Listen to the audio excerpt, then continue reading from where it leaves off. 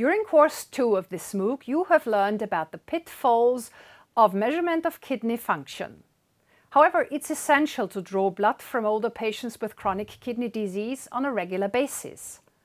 We will now give you insight about the timing of laboratory monitoring, as well as the single parameters that need to be taken into consideration when caring for older people with chronic kidney disease. Chronic care management of older patients with chronic kidney disease is built on 3 huge columns. The first one is clinical history taking, to know about the individual targets and goals of your patients. Secondly, clinical evaluation, such as checking for blood pressure, edema, voiding, and urine volume is important to know about the status of your patient.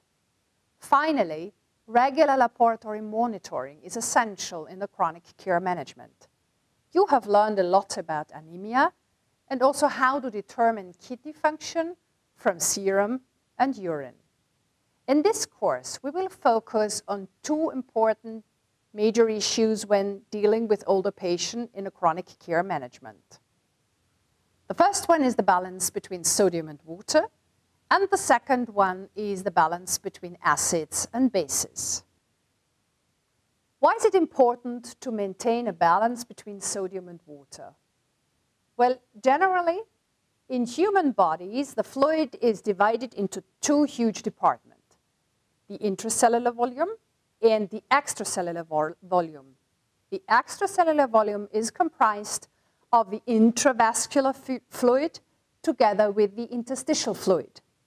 It's especially important to maintain a balance for the extracellular volume as it regulates the human blood pressure.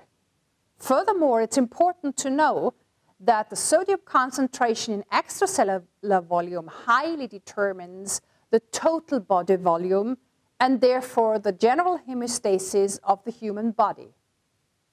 What are the clinical signs and symptoms if the balance of sodium is disturbed? In case of low sodium levels, such as hyponatremia, you may find following clinical signs: headache, confusion and dizziness, falls, vomiting, and in severe cases, cramps and coma. In case of hypernatremia, people get thirsty and get fever.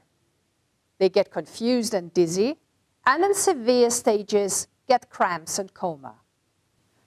Following diseases are often associated with an imbalance of sodium metabolism: cardiac insufficiency, hepatic insufficiency, hypovolemia, or the drug treatment with diuretics or psychotropic medications.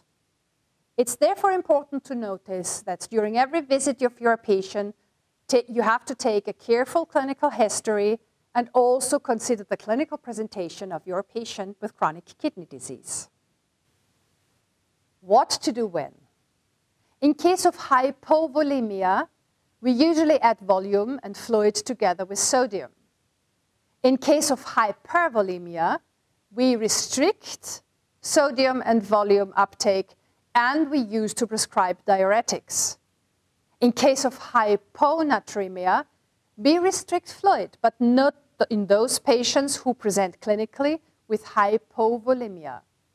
In case of hypernatremia, we add fluid, but please take care for the clinical presentation and that your patients are not hypervolemic. The second important system we are presenting in this course is the acid-base balance. Acids are substances that are donors of hydrogen ions, and bases are targets for hydrogen ion uptake. Acids are usually produced in metabolism of carbohydrates, fat, and protein cleavage in the metabolism. Bases are usually taken up via food, enriched in fruits and vegetables. The body has 2 options to regulate the balance between acids and bases. Either carbon dioxide is released via the lungs, or hydrogen ions are released via the kidneys to keep the balance between acids and bases. 75% of the buffering is done by this system.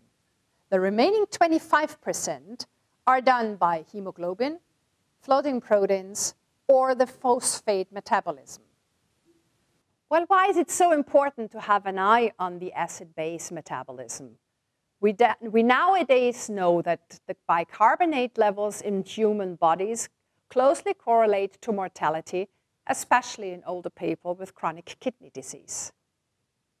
Therefore, recommendations exist that every patient with chronic kidney disease in stage 3 and more should have a check for the acidosis every 6 months during routine chronic care management. In case the serum bicarbonate level is lower than 22 millimole per liter, it's recommended to start a buffering and to raise serum bicarbonate to a target level of 23 to 27 millimole per liter. Add protein additionally in older patients with chronic kidney disease in an amount of 0.8 grams to 1.2 grams per kilogram body weight per day. Enrich the food of your patients with fruits and vegetables to ensure bicarbonate uptake.